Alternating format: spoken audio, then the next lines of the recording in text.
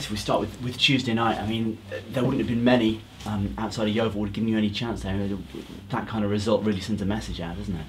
Yeah, definitely. Like, you know, I mean, it's been a work in progress. If I'm being honest, like everybody's worked hard, and the staff have made us obviously work hard as well. So props to everybody. Yeah, and over the last couple of years, there haven't been too many times when you've been able to smile, and it's been a great atmosphere around in terms of getting a few wins. It must be nice to be around the place at the moment.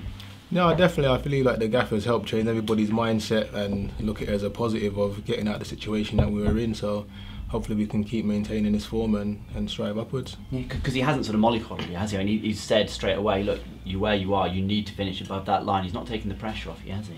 No, not really, to be fair, but he just, you know what I mean, he demands performance every day, whether it's in training or on a match day. So, you know what I mean, that's what we've got to try and deliver. And I guess when you see that's working, then you just think, right, let's just keep doing this. Yeah, definitely. Obviously, there's always adjustments that we have to make at times as well, but we just got to maintain the stuff that's got us here at the same time. And Tuesday, a bit of a landmark for you, I understand, as well. A couple of 100 games, that's not a bad little record. Yeah, I didn't even realise until afterwards, to be fair, so happy that I've made that as well. Yeah. Are you not much of a stats man? You don't know exactly how many goals and all those kind of things? No, not really. It's very, like, especially like in the situation that we've been in, it's just hoping that the team get the results whether I'm in the team or not. So. In 200 games is a good few years you've spent in your life at Yeovil, and I guess you've been there for some of the real highs and for some of the lows as well. It's been a real roller coaster. Yeah, like you said, a lot of ups and downs, but you know, we're here now. This is the next one we need to try and achieve. Okay, so this weekend, and having done so well against 3 of the top teams in the last 4 games you played, I guess you just got to make sure you keep those standards high against a team that isn't quite at the same level. Yeah, like the manager and the boys have said to each other as well, we just got to maintain what we've been doing lately and just try and get a result. Yeah, and Mansfield, again, not one of the bigger clubs in the division, but over the last 18 months or so have done pretty well. Yeah, they're up there, you know, so every game at this present moment is a big game for us, so we've got to take it in our stride. Do you spend much time looking at the table at the moment? Is it something that you really know exactly where you are compared to all the other teams around you? Yeah, the table's in our face every day, if we're honest, yeah. Yeah, and does that make it not easier to focus because you're concentrating on the match, but you know exactly what's there in front of you, don't you, I guess? Yeah, like I said, every day we come in and the gaffer shows us the table, so we know what our aim is basically. So every day we're looking at it. Yeah, he's been showing us the line. He's taped to the floor all over the place as well. Again, it's just a little reminder, isn't it? Yeah, definitely. You know, it plays with your conscious and your subconscious at the same time. So fair play.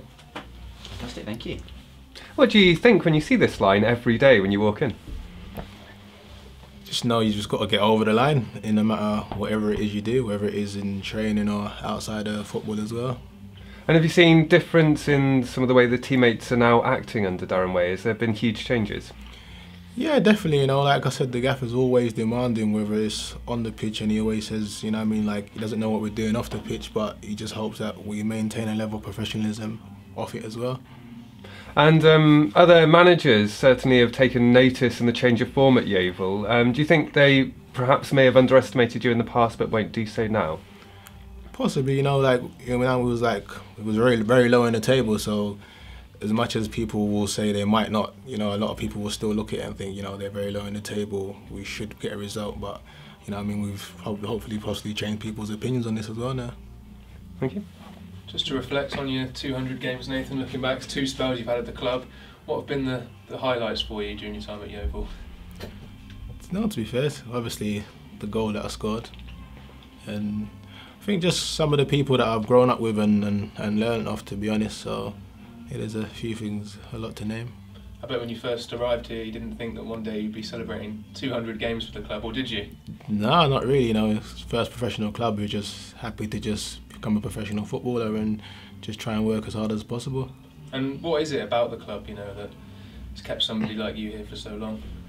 You know, I think it's like I said, the people around the club, and it's not just like it just make like even down to like the staff that run like the background stuff. Like everybody just seems like a close knit family, you know. So it's a good positive all around the club in a whole. And as you say, you've learnt off some players whilst you've been here. Obviously, you had a bit of time away at Chesterfield as well during that time. Who are the players that stick out in your mind that you played alongside at Yeovil? Obviously, you can always have your Terrell Forbes, Terry Skiverton, Lee Peltier, Darren Way. Nathan Jones. There's a lot, you know. Like just everybody I've literally come across, I've always learned something of them. So it couldn't even have been a bad person. You know, I mean, I'll take something from that, and that'd be obviously something like not what to do and stuff like that.